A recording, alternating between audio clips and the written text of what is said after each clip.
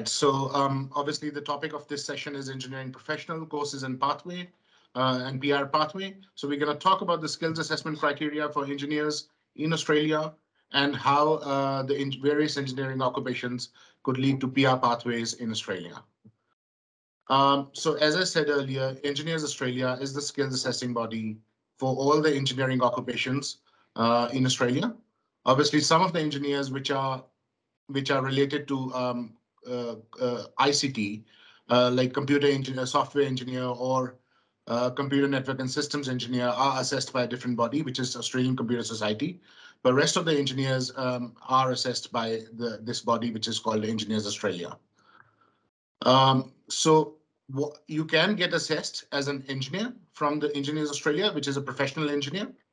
Now this all the occupations under this category require you to have a 4 years bachelor's for you to be able to get a successful skills assessment. The second category is engineering technologist. It only requires you to have a 3 years bachelor's instead of the 4 years bachelor's in engineering. And then you can possibly get the skills assessment as an engineering technologist. Then engineering associate, you need to have an advanced diploma as a minimum to get assessed under this category. And then there's engineering manager, where you must have a certain experience after your qualifications, engineering qualifications, before you're able to get assessed under this category. So there are two pathways for engineers in Australia to get the skills assessment done. The first one is through accredited qualifications, and the second one is through non-accredited qualifications. Under the accredited qualifications, we have 4 categories. One is Australian qualifications, the qualifications which fall under the Washington Accord, the qualifications which fall under the Sydney Accord, and the Dublin Accord. So under the Australian qualifications, there are various educational institutions in Australia, various universities, where if you study, you do your master's or your bachelor's from there, and if they are accredited by Engineers Australia, you would be able to get your skills assessment straight away based on your qualifications. And it is very similar in cases of qualifications which are already accepted under Washington Accord or Sydney Accord or Dublin Accord. So if your qualifications fall under any one of those accords, you will be able to get a skills assessment straight away based on your qualifications. All this information is available on the Engineers Australia website. You can get linked to various institutions which are accredited by, so there's a list of colleges and universities on the Engineers Australia website, which will show you which colleges and universities are accredited and whether they are fully accredited or provisionally accredited by Engineers Australia or not. So make sure the university and the course that you've studied in the university is fully accredited for you to be able to apply under this category, which is accredited qualifications. And the second pathway is under the non-accredited qualifications. Now, you could have done your engineering from anywhere, which could be overseas or in Australia, which is not accredited by Engineers Australia. That doesn't mean that you cannot get your skills assessment from Engineers Australia. You can still apply for the skills assessment, but you'll have to go through the pathway, which we call as CDR pathway. So under the CDR pathway, you basically have to make 3 career episodes which could be based on the projects that you may have done during your engineering degree or any employment episode that you would have done during your engineering degree or after your engineering degree. So career episodes are basically 3 essays, which could be around 2,000 to 2,500 words long, where you have to show how you approached a particular project and how what was your learning in that project or the employment episode that you're using to make your career episode on. And ultimately, you have to show how you applied that knowledge and basically solve that project. So you have to make those 3 career episodes yourself. And only then you would be able to get the skills assessment under that pathway. Along with the 3 career episodes, you have to give a summary statement as well, and you have to prepare a CPT statement as well. So which is nothing major. As long as you've got your career episodes, you would be able to provide those 2 as well. So these are the 2 pathways under which you can get your skills assessment. Well, if you have an accredited qualification, it's going to be super simple. All you have to do is, it's a qualification-based assessment. All you have to do is meet the rest of the eligibility criteria, such as the IELTS score and other. You have to provide them all the documents which are required by them. Under the non-accredited qualifications, it becomes a little bit longer process because you'll have to write 3 career episodes based on your projects or your employment episodes. And make sure if you're writing your career episodes based on your employment episodes, you give them the proof of employment as well, which is absolutely necessary as well. So under the accredited pathway, this is the brief checklist. So all you need is your identification documents, your degree certificates, and your transcripts, etc. Your resume, your English test results, which should be a minimum of at least 6 in all the components. Although there are exemptions available as well. If you studied your bachelor's or a master's in Australia, you could possibly get exempted from your English as well. And $470 is the fee for the engineer's skills assessment under this pathway. Under the CDR pathway, I've already told you the criteria before. So you can have your degree overseas, from overseas. You can have your degree from Australian university, which is not accredited by the Engineers Australia. You need 3 career episodes, and the fee for skills assessment under this pathway is approximately $800. Well, however, if you want to do it in fast track, which it'll cost you around $350 extra. I would always recommend my clients to go under the fast track because in the normal processing, they could take up to 3 months. So I always recommend to pay that extra money and get it done under fast track, which is much, much shorter than the normal time they take to get the degrees assessed. And also, it is important to note here that it is not necessary that you get your skills assessment done based on your Australian degree. So let's say you've studied something in Australia for 2 years. You qualify for a particular state based on that 2 years of study, but you cannot possibly get an occupation based on that 2 years of study. That doesn't mean that you've lost all hope. If you can still get an occupation based on your overseas study, and that occupation is on that state's list, you can still qualify. So the skills assessment for an occupation or the occupation that you're trying to nominate yourself in for PR purposes does not have to be necessarily based on Australian studies only. It can be based on your overseas studies as well. So if you've got some experience and got some qualifications overseas, you can get a skills assessment done on that basis as well. So these are the requirements for the career episodes, basically. So as I said earlier, the word limit has to be 2,000 to 2,250. So it's just practical application of knowledge acquired for the subject studied, and how you actually what difficulties were faced and how you approached any particular difficulty and how you actually resolved it. So those are the things case officers would be looking for in your career episodes. Sometimes what happens is if your career episodes are not up to the mark, Engineers Australia can still offer you an assessment for an engineering technologist, which is a little bit lower level than the professional engineering assessment, as I told you earlier. But yeah, so the career episodes have to be really good for you to actually sort of get a skills assessment from Engineers Australia. So you have to make sure that you approach the career episodes in a proper manner and follow the proper format as given on the Engineers Australia website. Associate degree sometimes what happens is that people who've studied overseas or even in Australia, they do not have any major project during their engineering degree, or they do not have any employment episode or do not have any employment experience after they completed their engineering degree or even during the engineering degree. For those people, there's an option of completing an associate degree for 2 years.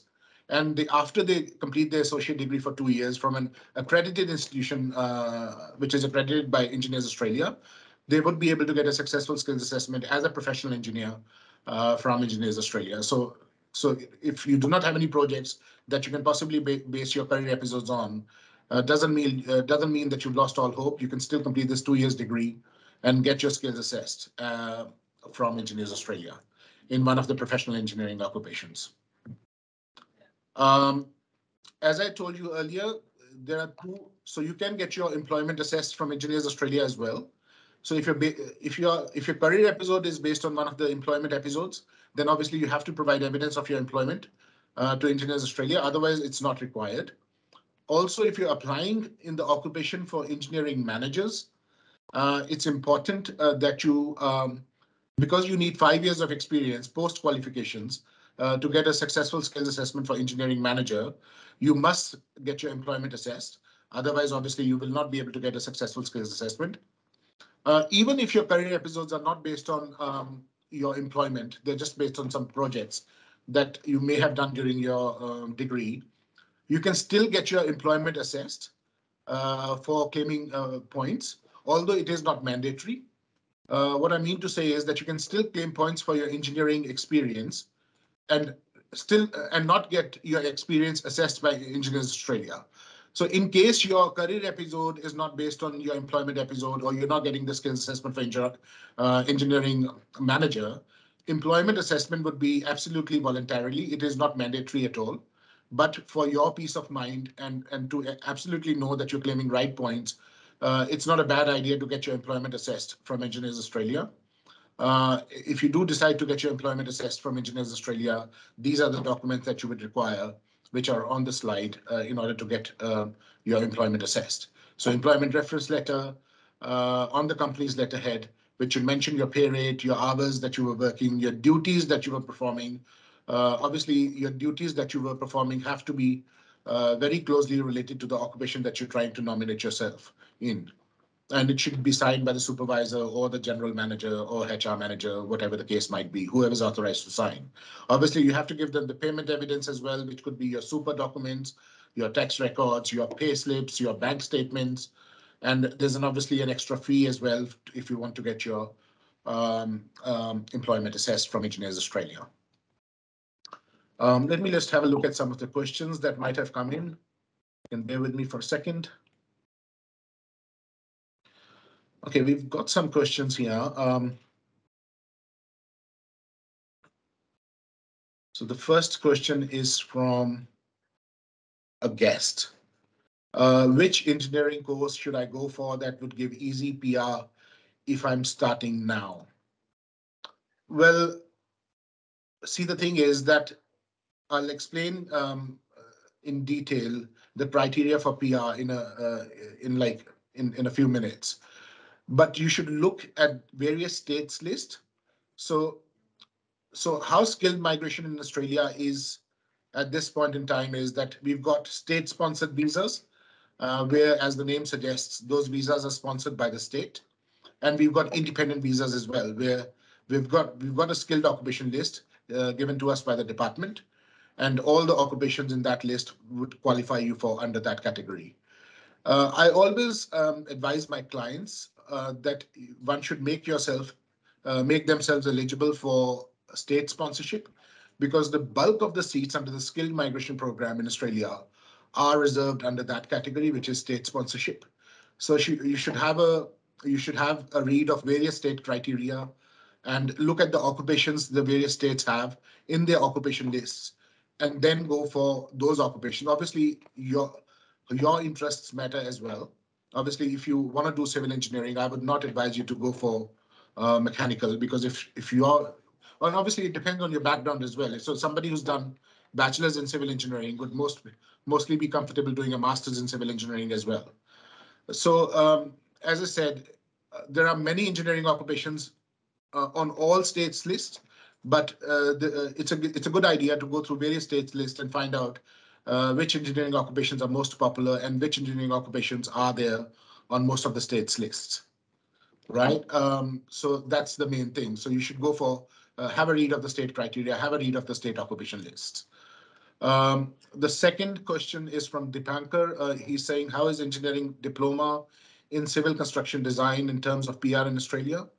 Well, Dipankar, with an advanced diploma in civil construction design, you should be able to you can possibly get a skills assessment for a civil engineering draftsperson. Again, you have to find out whether your course is accredited by Engineers Australia or not. If your course is not accredited, you'll have to go through the CDR pathway, as I was explaining earlier. If your course is accredited, though, it's going to be a qualification-based assessment, which essentially means once you complete 2 years of study, your advanced diploma in civil construction design, you should be able to get a skills assessment for civil engineering draftsperson. Now, this is a very popular course again. This is on various states lists as well. And yeah, I would say it's a good course, especially if you are interested in doing such a course in terms of PR in Australia. Just go through the state criteria. It's on the MLTSSL list as well, which is the subclass 189 independent category. So yeah, it's a good course for PR in Australia. Go for it, I would say. We've got another question from Ahmed. What are the chances of chemical engineer with 90 points for 189 and completed 2 years of study from WA but doesn't have a job? Ahmed, see, 189, you only get invited for one, as you probably already know. You only get invited for 189 with very high points. Normally, the cutoff is 95 points. Sometimes it could go to come down to 90 points as well. But I always tell my clients never to rely on that stream because there's no guarantee that you could get invited for 189, and you should always prepare yourself for one of the state sponsored visas. So you should always make yourself eligible under one of the state sponsored visas for you to have a maximum chance of getting invited for 190 or 491. Now you've studied, I can see that you've studied from WA. That means that you must be eligible under the graduate list, and chemical engineer is on the graduate list as well on WA. So I think your chances of getting invited by WA are very, very high. You would pretty much get invited next month. Yeah, obviously you need to have a 6 months job experience or 6 months job offer letter from an employer in WA as a chemical engineer or a closely related occupation. So that's a must. Unfortunately, you'll have to find a job from an employer, but that's the only hiccup. As far as the invitation is concerned, I'm pretty sure you'll get invited very, very quickly. I've got Prashani here who's asking what are the chances of quantity surveyors who completed Bachelor of Construction Management degree. See, Prashani, you have to have a skills assessment. I'm not sure whether you've already got a skills assessment as a quantity surveyor. You have to have worked for at least 1 year.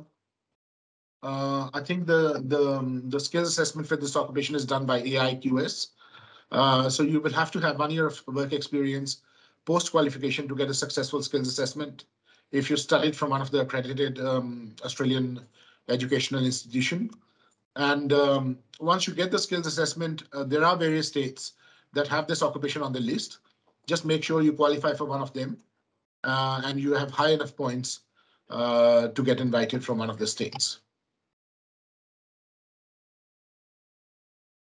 Sridhar is asking me what are the chances of PR as an electrical engineer with 85 points or 189 and completed 2 years of study from NSW, have a job in nominated field in Sydney.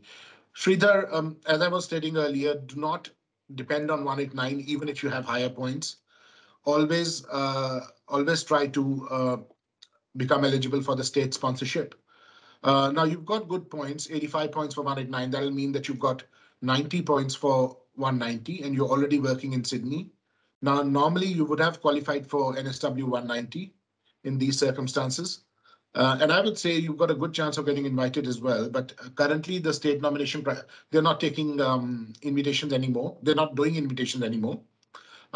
So let them open up. I guess you would have a good chance of getting invited from NSW. Although I'm based in Perth, I do not do many Sydney nominations, but yes. But going by the data that I have for Sydney, I think you've got a good chance of getting invited by NSW. You've got a good chance of getting invited in Perth as well, because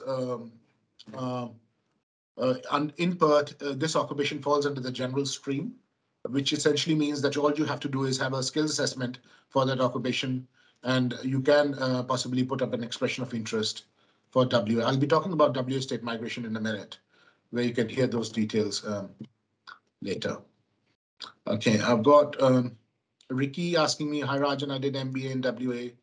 I have positive skills assessment in mechanical engineering and working part-time in mechanical field in SA for 6 months, and have 80 points excluding state points.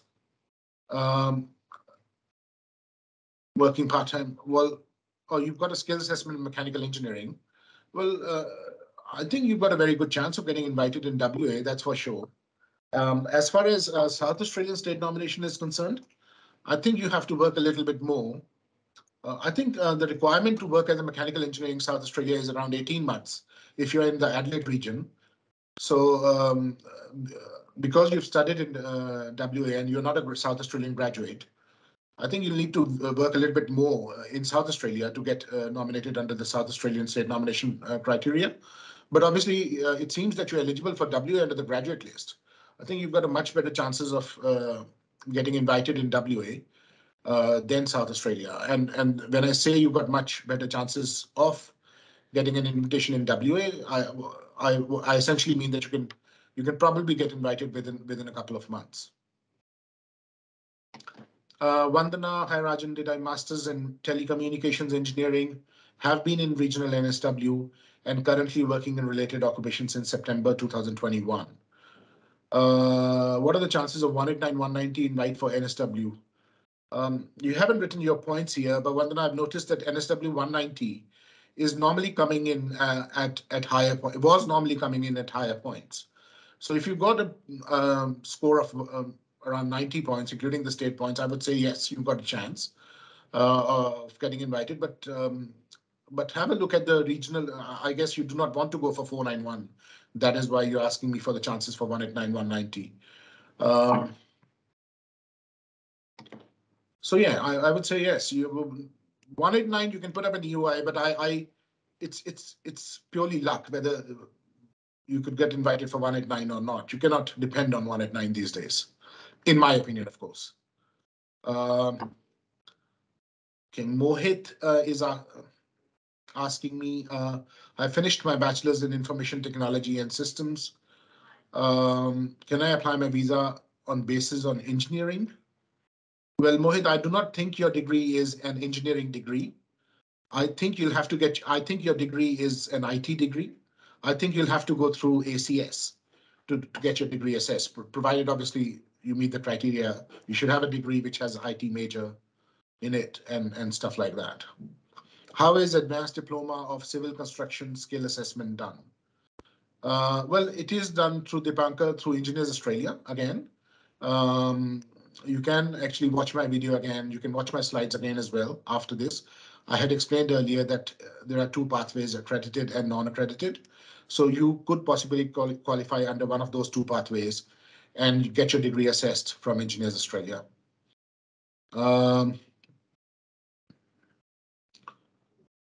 Binoy Thomas is asking me if we have a skills assessment completed and are working in the same field, do I need to assess my employment as well? Binoy, no, not necessarily.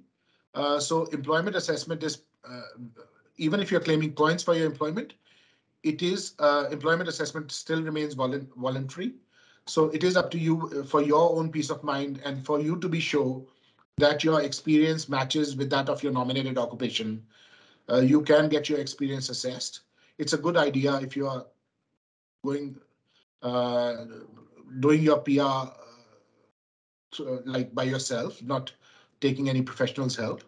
But if you are taking any professionals' help, they should be able to guide you whether your experience can qualify for claiming points for migration purposes or not. Do you do help in writing CDR report? No, we do not, ma'am. It is, you have to write your CDR reports yourself. I've seen so many cases where people get their CDR reports written from somewhere else and they get a ban of 12 months from Engineers Australia, which basically ruins their career. So you have to make sure that it is your own work, and absolutely it has to be your own work. I'm planning to move to regional area from NSW for cookery. Which state is better, South Australia or Western Australia? Madiha, well, I'm based in Perth. I'm a little bit biased towards it as well, but I guess still Western Australia is currently, I would say, the best state for people who've studied interstate, because we've got a stream which is called general stream, where all people need is that they have to have a skills assessment for an occupation under that list. There's no additional requirement. Like for South Australia, there could be a requirement that you have to work there for at least 12 months before they could nominate you, or similar. But in Western Australia, there's no such requirement. You qualify straight away if you've got a skills assessment for that particular occupation, which is under the general stream. I'm only talking about people who've studied outside of Western Australia here. And after you get invited, you need a 12 months employment contract from an employer in WA. That's only after you get invited. Before invitation, you can put up an EY straight away if you've got a skills assessment. So I think Western Australia is a much better state to move in. Good. Chirag Barot is asking, my brother-in-law is Canadian PR. He got PR on the basis of degree.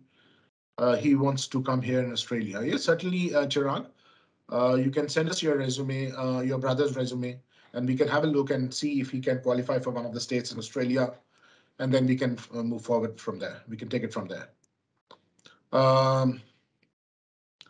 I think Dipankar, you're asking the same question again.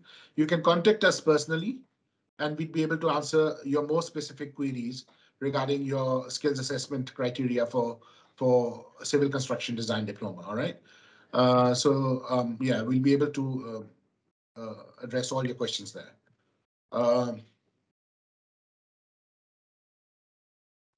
So Manu Wanga is asking me, I have done my master's in IT, business analytics. What are the next steps to get my PR in IT? See, Wanga, the first step, as I said, doesn't matter what you've studied. You cannot become an accountant by studying accounting, or you cannot become an engineer by studying engineering. For migration purposes, I'm saying. The first step is always to get a skills assessment done. So whatever you've done, you need to first ascertain what skills assessment, what occupations skills assessment you can get. So let's say, based on your degree, you think you can get a skills assessment for business analyst. Then you have to find out which body you should be applying for and what is the criteria for that particular body to get this successful skills assessment. So yeah, it seems so if you're going for business analyst, for example, you have to go through ACS criteria and see what you need to do. Obviously, you're more than welcome to contact us and we'll be able to help you out with your skills assessment process. Muhammad is asking me, I'm in my 4th year of mechatronics. Well, as I said, I've told you the criteria for NSW, and there are NSW regional criteria as well. So they're currently not giving out any invitations because they are closed for this financial, the last financial year, and they haven't come up with the new criteria yet, but they'll soon do. So under the NSW regional, you've got 3 streams. The first one is that you have to be living and working there. And second one is that you should have studied for 2 years and your occupation should be on that region's list. And the third one is you just have to have a skills assessment for an occupation. So yeah, I mean, just get a skills assessment done in one of the occupations that you might qualify for and see if you qualify for the criteria of that particular region. And that should be that. I think you should look for 491 NSW. That should give you the best possible chance of getting invited.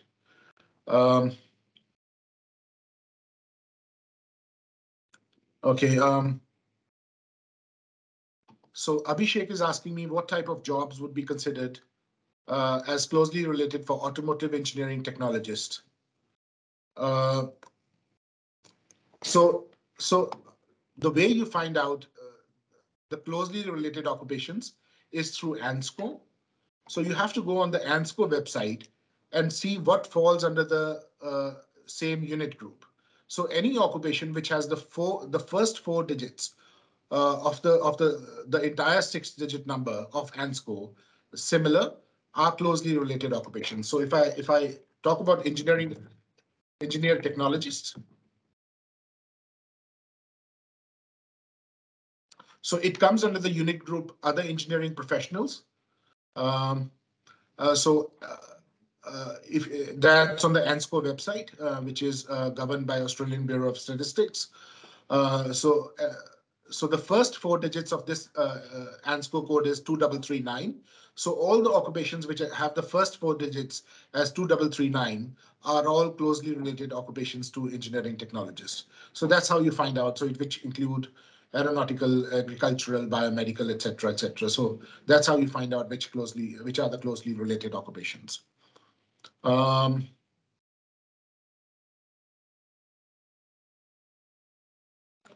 um,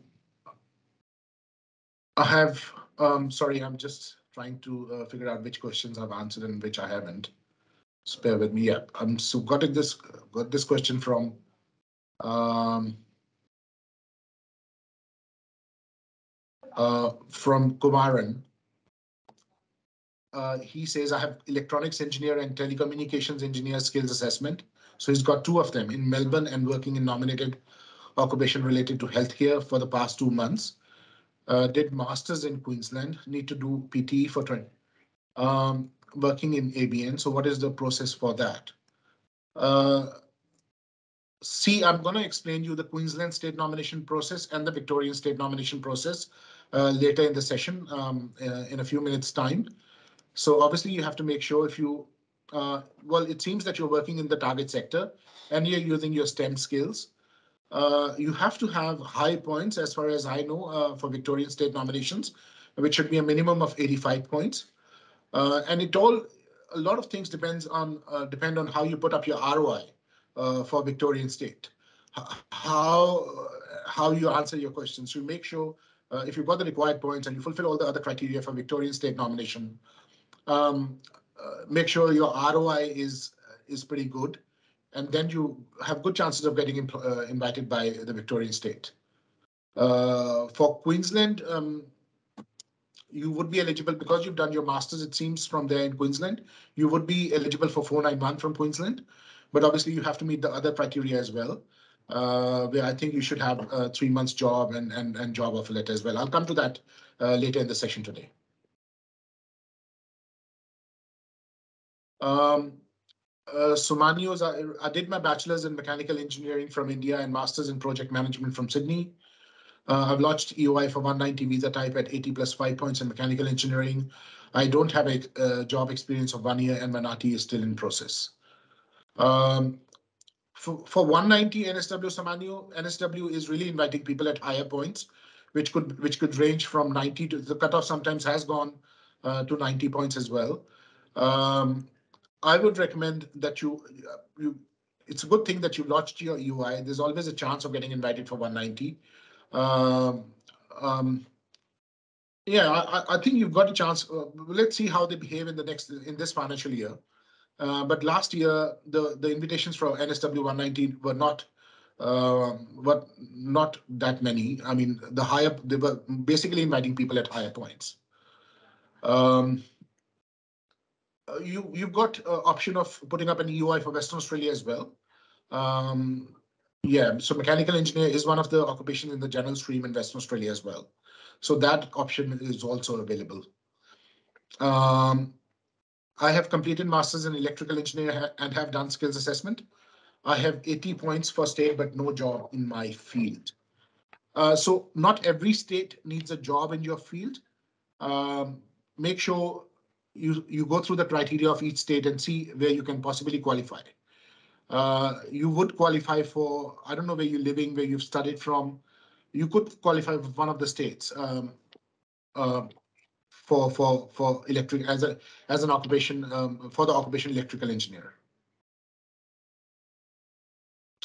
Raghav, what are the chances for mechanical engineer for 119 WA 90 points? Well, I think you've got a very good chance of getting invited at 90 points, Raghav. For 491, I can almost guarantee that you'll get invited very quickly. But for 190 also, it's very likely that you'll get invited under WA in the general stream in this financial year. How much fee do we charge for complete PR process? Well, Pallavi, we cannot actually tell you that in this session, but obviously you're most welcome to contact us in person or over the phone, and we'll be able to give you our entire fee structure. I have positive skills assessment for mechanical engineer. I have 60 points. So what is next requirement for me? See, Dhaval, I would say on the onset, you'll need to increase your points by a little bit, at least, because 65 points are mostly not enough for any of the state nomination applications, as well as obviously for 189 and 491 family sponsored as well. The state, well, it depends where you've studied from. If you've studied from South Australia, I guess South Australia is a good state as well, but otherwise Western Australia has this occupation on its list as well, even if you haven't studied in Western Australia. Um,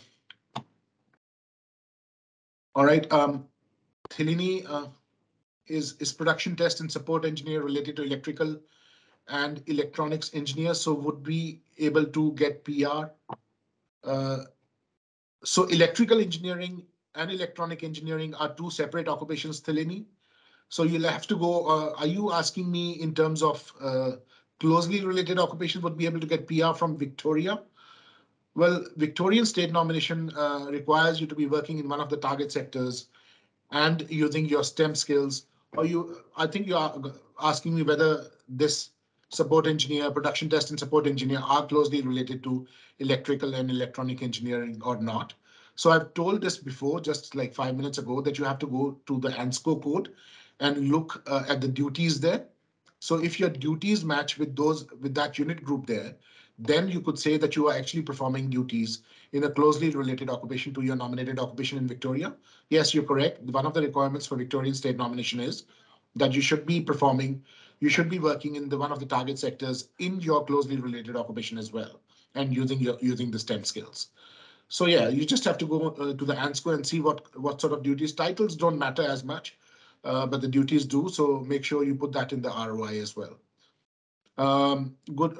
SAF is our engineering technologist currently with 70 points, excluding state points in regional NSW.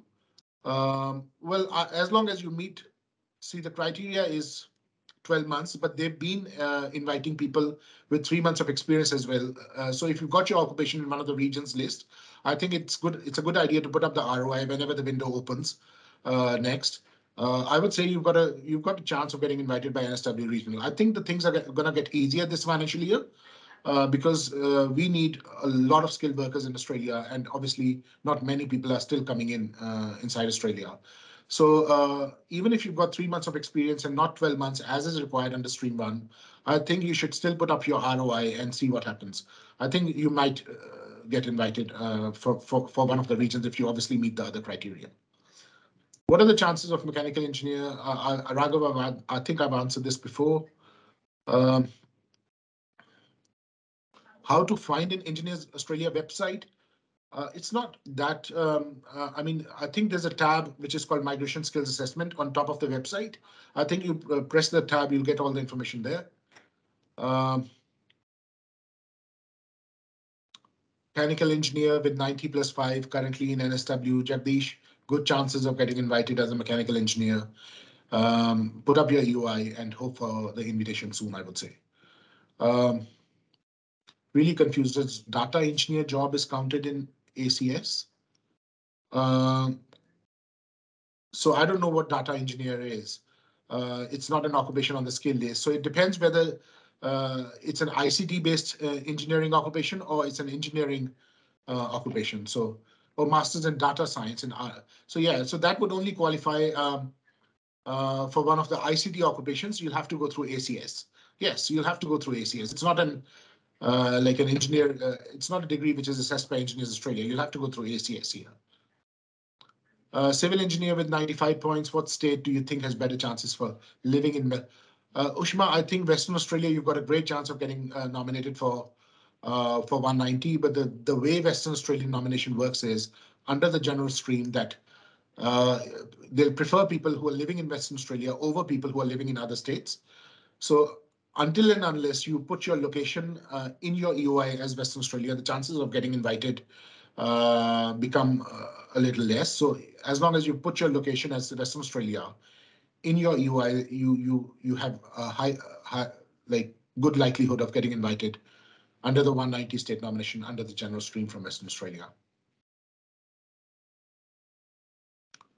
Jagdish, again, with 90 plus 5 points as a mechanical engineer, I think Western Australia is a pretty good option. I think Western Australia is a pretty good option for anybody here at the moment, because there's nothing major that you have to do for moving to Western Australia and then qualifying under the general stream, even if you haven't studied in Western Australia.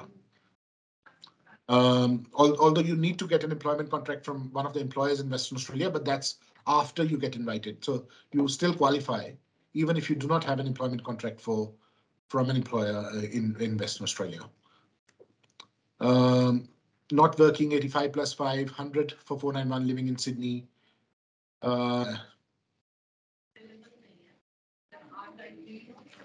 Well, Karthik, I think you just have to wait. I think you've got a pretty good score. But obviously for 491, you might not qualify because you're not working in the nominated occupation as some of the regions require you to. But yes, for 190, I think you've got a good chance, but we'll have to see how NSW gives out invitations in this financial year. What should be the best state to study masters in mechanical engineering at the moment? Jitin, Western Australia is a pretty good state. I would suggest, as Tiani had suggested in her presentation, that there are lots of benefits of studying in regional areas of Australia as well. So you get an extra, you get longer 485, which is the temporary work visa after you study. You also qualify for 5 extra points from the regions if you study in regional areas. So yeah, so studying in a regional area is definitely, I guess, has benefits more than what you would get by studying in Sydney, Melbourne, or Brisbane. As is written in the chat section, you can always contact us for further information by clicking that link which says contact us. Ramzan is asking, WA is good option for mechanical engineering to settle? Yes, certainly, Ramzan. It's a very good option at the moment, WA. It has been very consistent in giving out invitations to people who haven't even studied in WA since last year, since it opened the general stream, which is under which people even from interstate are eligible. So I would say WA is a very good option for mechanical engineer to settle. And we've got this large mining industry here as well. And I've seen people getting jobs in WA with not much difficulty. Obviously, Atul is asking me, I'm a chemical engineer with 90 points, 491 and 80 points for 190, have lodged my EOI for WA. Will I get invited for 491 and 190? If yes, what is the... Atul, I believe you haven't studied in WA. I think you've still got very good chances of getting invited for 491. Yeah, so Tiani has written there in the chat section that you get extra 5 points. You can get up to 4 years of post-study work visa if you study in WA. So WA is a very good state to study in if you're starting off your career right now. Mohammed is asking me, would it be a good idea to look for a PR agent now? I have got 1 year left for my mechatronics degree in NSW. Also, would I, if I ended up settling in Australian? Well, yes, Mohammed, certainly it's a good idea to know your options and going to a migration agent as soon as possible rather than going at the very last minute. So that at least you know that you are studying towards the right pathway and everything is going well. So it's not a bad idea to go to a migration agent right now and see what options are available to you, even though those options might only be available after you complete your study. And Western Australia, as I said, as long as your occupation for which you can possibly get the skills assessment for is under the general stream, and you can have a look at the general stream occupations under the... Now they've issued a combined occupation list, Western Australia, so make sure that you your occupation is on that list, and then you would be able to qualify for Western Australia. And if you have that occupation on that list, it's a very good option. I have degree assessment in web developer with 65 points. Ekta, you have to meet a lot of criteria for Queensland government. It's all published on the website. You have to have studied there for masters. If you haven't studied masters there, then and if you've studied masters there, you have to have a certain GPA. And if not studied in Queensland, you have to be working there for 6 months or 12 months, and then you have to have a future job offer letter as well. I'll be explaining all that later in the session today. So keep listening, please. from Engineers Australia, how to find accredited institution or accredited courses. So if you go under the migration skills assessment, and if you go to a link which says, I think it's called Pathway or something, there you'll find a link to all the educational institutions in Australia which are accredited by Engineers Australia. Does a casual job from a labor hire agency in relevant profession can be used for WA 190? Yes, Ali, it could possibly be used for WA 190 as long as you meet the other requirements for the job, which are like if you're applying under the general stream, it should be for 12 months duration. You should basically have 12 months remaining on your job when you make your state nomination application. And also it should be full time as well. So they must, although the position could be casual, but the employer must guarantee at least 35 hours per week, which is considered to be full time for Western Australian State Nomination Program for the next 12 months if you're applying under the general stream. So I don't care whether you are employed as a full-time person or a part-time person or in the casual position, as long as employer is guaranteeing giving you 35 hours per week every week for the next 12 months. When you're lodging your state nomination application, that should be sufficient. All right, going back to our slides now. Sec. So yes, we were talking about the employment assessment. As I said earlier, employment assessment is not mandatory, but you can always get it done from Engineers Australia. Under the CDR pathway, so these are the steps, basic steps. So you prepare your personal documentation, which would include your qualification documents and your identity documents. You obviously have to nominate an occupation as well. They're not going to nominate an occupation for you. Sorry, just a minute.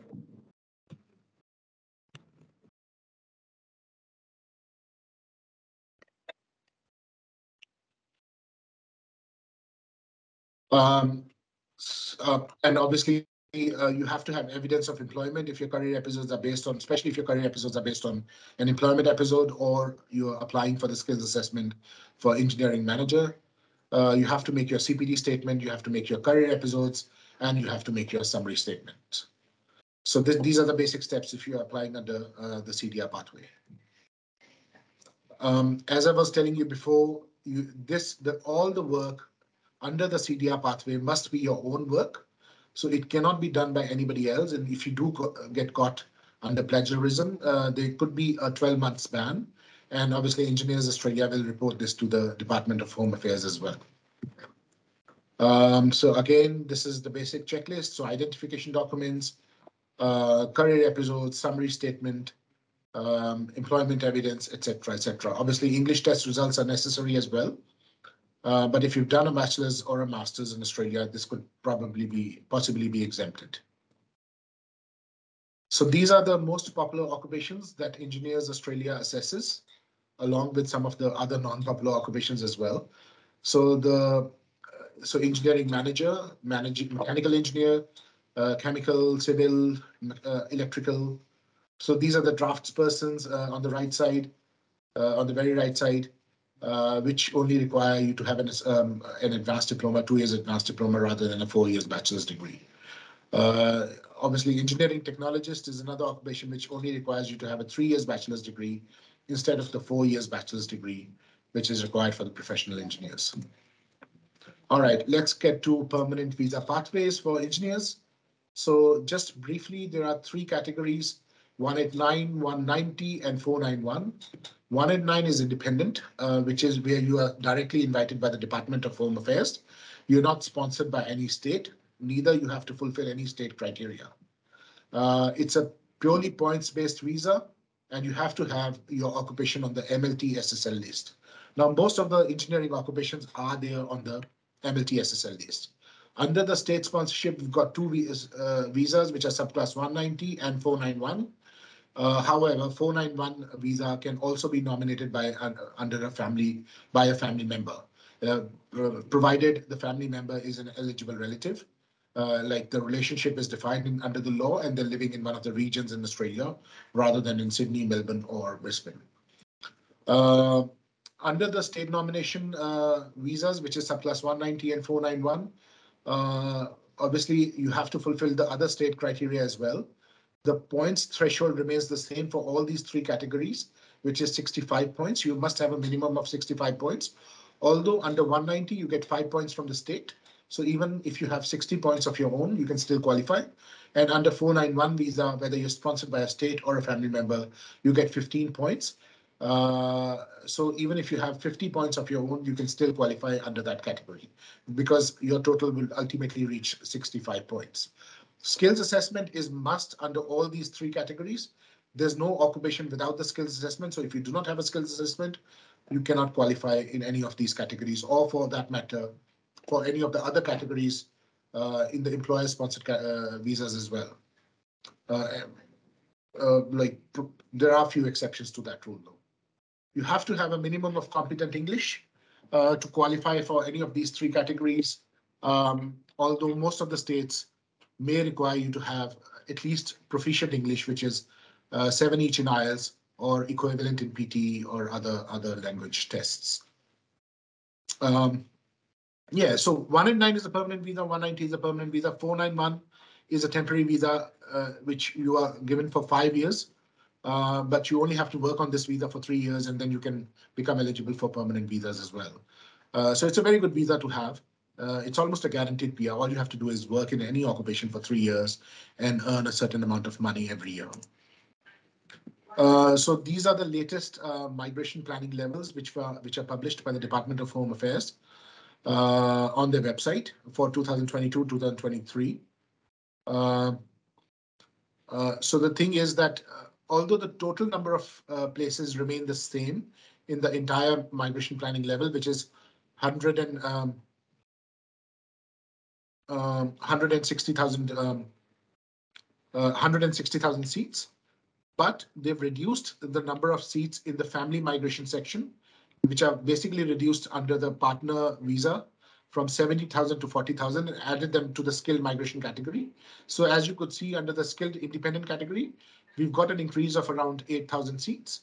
And under the state and territory nominated visas, we've got an increase of, and even in the regional visas, we've got an increase of more than 10,000 seats under both these categories. So things are looking up under both under the skilled migration program in Australia.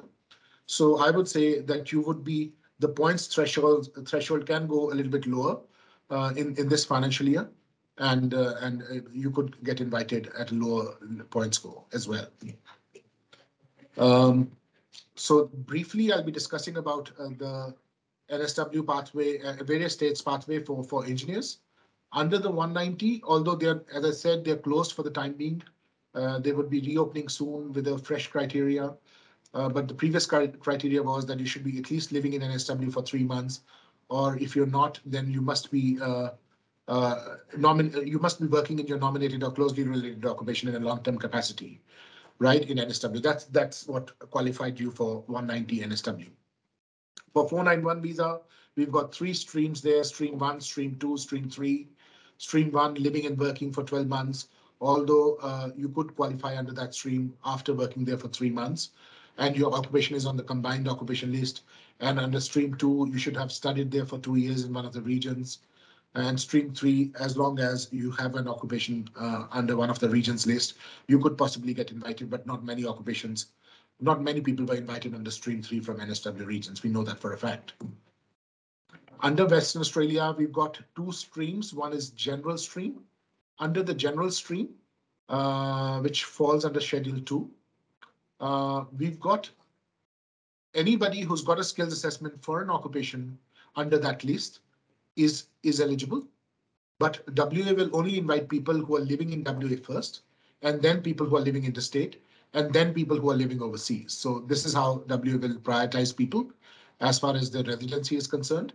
Obviously, you will need an employment contract for 12 months full-time employment as well from WA, from an employer in WA after you get invited, and you will have to submit that as part of your state nomination application. But nothing is required before you get invited from WA. Obviously, proficient English is required for all the engineering occupations. Only some of the occupations, which are trade occupations, do not have to have proficient English in the WA under the WA criteria. Rest, mostly all the occupations require you to have proficient English. Under the graduate stream, the second stream which we have, you must have studied in WA for at least 2 years face to face. If you haven't studied in WA for 2 years, then you would not qualify under the graduate stream. You'll only qualify under the general stream if your occupation is on that list. Obviously, under the graduate stream, you get invited for lesser points as compared to general stream. So if you studied in WA for 2 years, and you obviously meet the other criteria such as having proficient English, and you either have a 6 months job experience in your nominated occupation, or you have a 6 months job offer letter from an employer in WA, the chances are that you will get invited for as low as 70 points and 75 points, even for 190 in WA. So you've got a very good chance of getting invited in WA under the graduate stream if you've studied in WA for at least 2 years. Let's have a look at the questions that might have come in.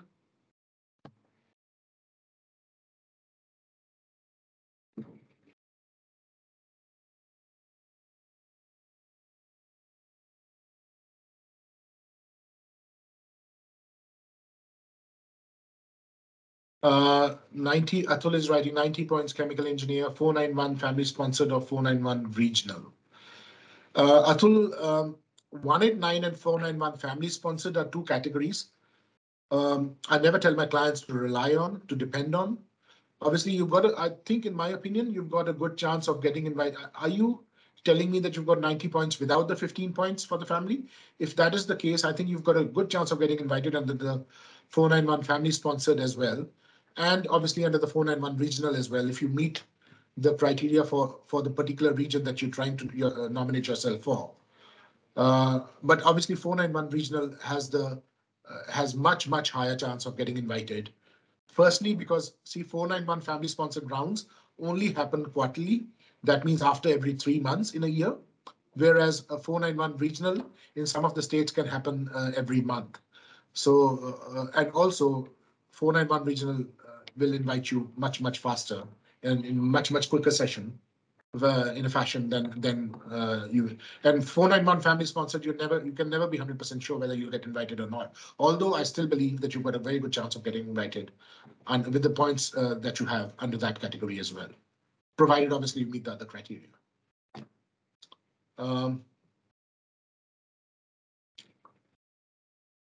Pallavi, what are the chances of getting NSW 190 or 189 for electronics or telecommunications engineer? Pallavi, NSW was inviting people in the last financial year at a little bit higher points than 80 points. So I would say if you had 90 points, your chances would become much brighter. But still, you can put up an expression of interest. I would suggest do not depend on 189 at 80 points. Make yourself eligible for one of the other states as well if you could, either NSW region or Western Australia or South Australia or Tasmania as well. So wherever you think you could possibly meet the criteria, I think that's a good idea to do that rather than just putting all your chips on NSW 190 or 189. Okay, moving back to the criteria slides. So we've explained under the South Australia. So South Australian state nomination is an occupation-based state nomination. So basically every occupation can have a different criteria.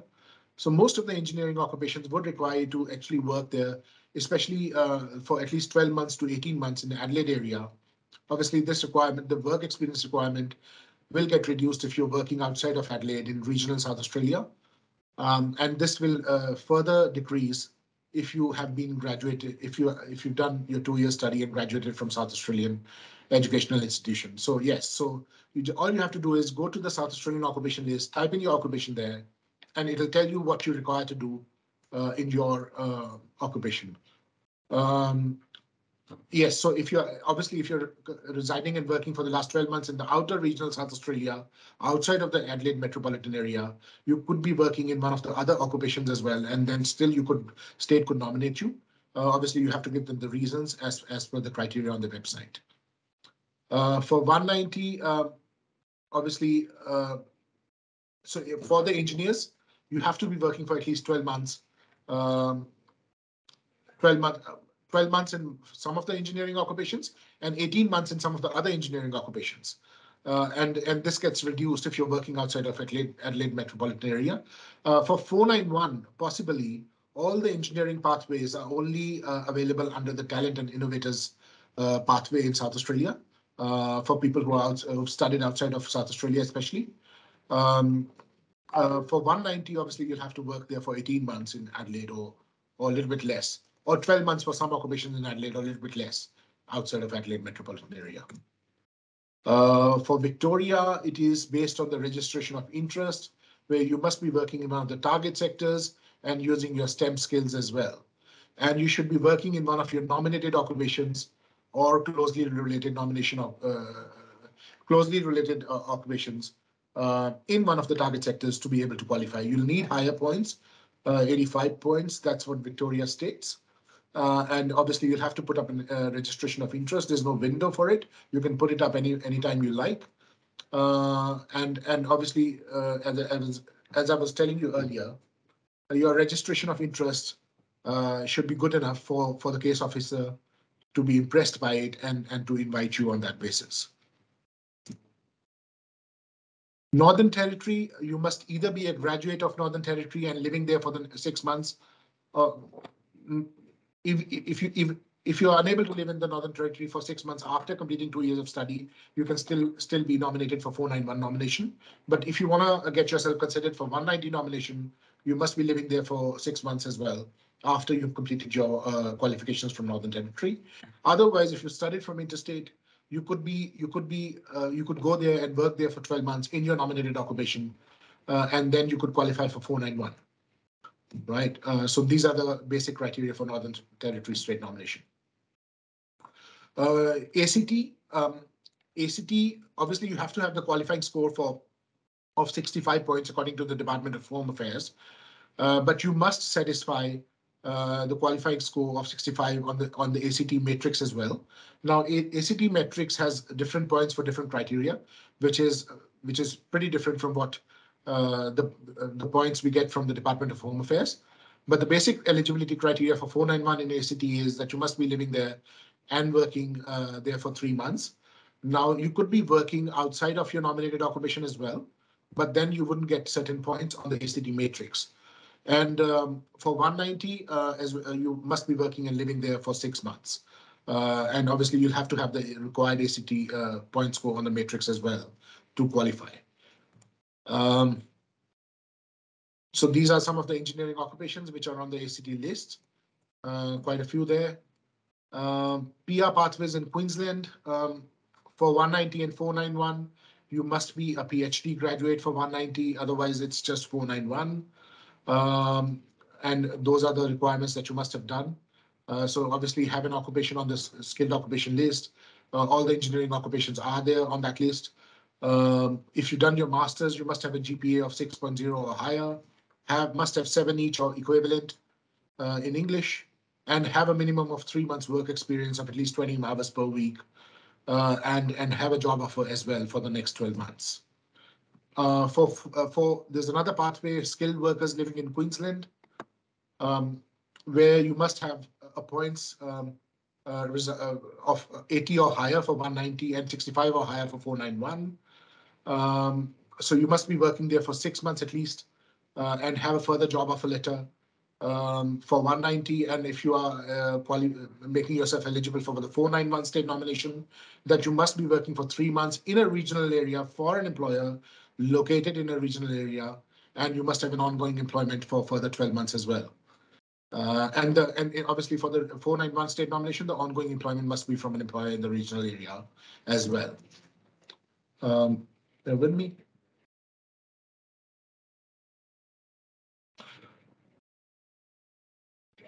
Harsh Kumar is asking, any rules have changed for South Australia in 22-23? It doesn't seem like not yet, not for the engineering occupations at least. And in my opinion, things are looking up, Harsh Kumar. I think rules are going to get easy rather than being tough, as we need a lot of skilled migrants in Australia. And moreover, there are more seats under the state nomination categories now, under the planning levels in Australia for this financial year.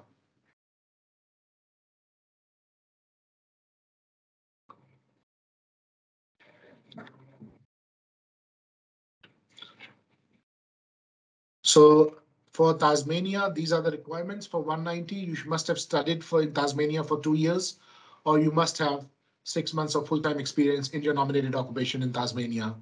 An employer should be well established for the last 12 months.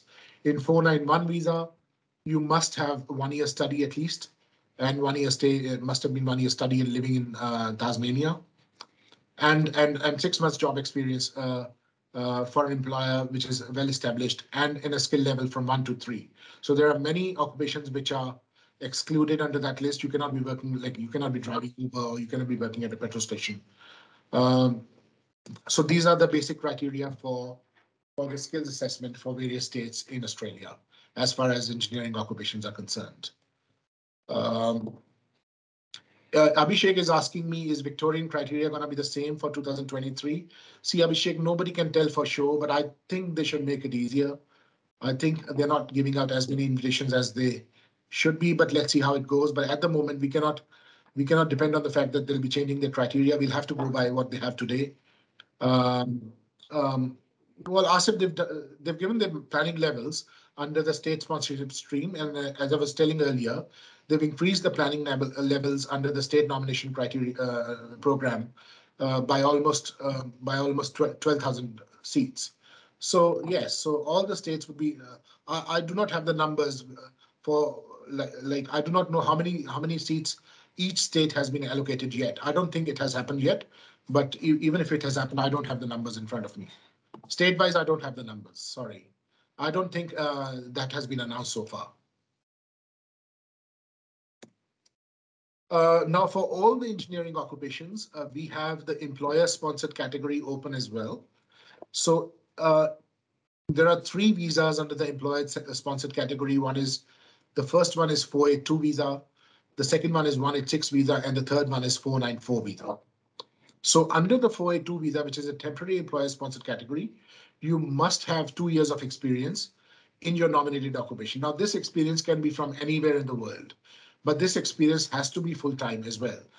You have to be working at least a minimum of 38 hours per week in your nominated occupation for at least 2 years in the last 5 years for 482 visas for you to become eligible under this for this visa. And obviously, it is an employer-sponsored visa. You must have an employer who's willing to sponsor you. So let's say you are a civil engineer, you've got and you do not necessarily have to have a skills assessment as well for 482 visas. For all the other employer-sponsored visas, you must have a skills assessment not for the 482. But let's say you're a civil engineer and you've worked 2 years, even overseas in the last 5 years as a civil engineer, then you could be possibly get nominated if you find an employer who's willing to nominate you as a civil engineer anywhere in Australia. It could be anywhere. It doesn't matter whether you're in Sydney, Melbourne, Brisbane, regional, non-regional. 482 is everywhere. As long as, so all the occupations are there on the 482 list, engineering occupations mostly. Now, the second employer-sponsored visa is 186, which is a permanent employer-sponsored visa. For this, you must have 3 years of full-time work experience and you must have a skills assessment for your engineering occupation as well, under which your employer is trying to nominate you. There are 2 streams in this visa. One is direct entry, one is TRT. Direct entry is for anybody who's got 3 years of experience anywhere in the world. Doesn't matter. It doesn't have to be Australian experience, as long as it is full-time and as long as it is in your nominated occupation or even in the closely related occupation, it should be fine. And the employer can still nominate you for this permanent visa, and you'll become permanent resident pretty much straight away after this visa gets approved. Obviously, the other requirements apply, which essentially are that you should be under the 45 years of age. But these are not points-tested visas. You do not have to go through the normal cycle of putting up an EOI and then waiting for the invitation. As soon as you have an employer who's willing to nominate you and you meet the criteria, you can put up an application pretty much straight away without having to wait for somebody else to giving you an invitation. Skilled employer-sponsored regional 494 visa. Now, 494 visa is mostly for people who have a skills assessment for an occupation that is not on the MLTSSL list, but is on the ROL list. But most of the engineering occupations, I believe, are on the MLTSS list, except for some of the few occupations. But if your employer is only willing to sponsor you for a 494 visa, you can still get sponsored for a 494 visa. But your employer must be in regional part of Australia, which should be outside of Sydney, Melbourne, or Brisbane. You must have 3 years of full-time work experience in the last 5 years and must have a skills assessment in your nominated occupation. So this is a 5 years visa, which is very similar to the 491 visa, which we had talked about under the state nomination section and under the family nomination section. So you get this visa for 5 years. You have to work on this visa for 3 years, and then you can apply for the permanent visa, which is subclass 191. So obviously, that's my email address on your screen there. You're more than welcome to flick me an email for any questions that you may have regarding this session or any other query that you may have regarding your migration pathways in Australia. I'll just quickly go through any other questions that might have come in. Abhishek, engineering technologist, correct. Engineering technologist is now on the WA list. Abhishek is asking me what is the best possible way to get PR in Victoria for engineering technologist, because engineering technologist is not in other states' occupation list. Well, engineering technologist is now in the WA list for, unfortunately, only for the graduates of WA. So people only who've studied in WA for 2 years would now qualify as engineering technologist as well in WA.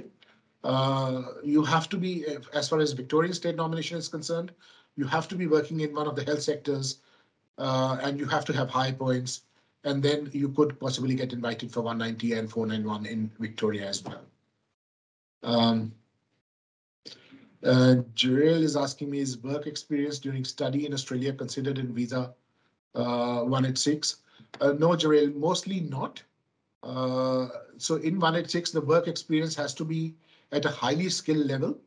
So any experience which is below the qualification level, as mentioned in NANSCO, I would not use it for the 3 years work experience requirement for 186. So it has to be at a certain skill level. So yes, this is the session for engineering skills assessment and engineering pathways for PR in Australia. As I said, you're more than welcome to contact us further about any of the queries that you might have. And as Tiani was telling you earlier, we've got some giveaways. So if you can tag us on Facebook and other social media platforms, we can possibly offer you free PR consultations, free PT sessions, free 485 consultations, etc., etc. So make sure you do that to receive all those benefits, and you can direct all your questions. We've got many other sessions in this conclave today as well as for the next 3 days. So stay tuned and for all the information that you might need for your migration in Australia. Thank you for today. Thanks, everyone. And just that tag is at Aussizz Group and Aussizz Group Conclave 2022 for amazing giveaways. Thank you. Bye.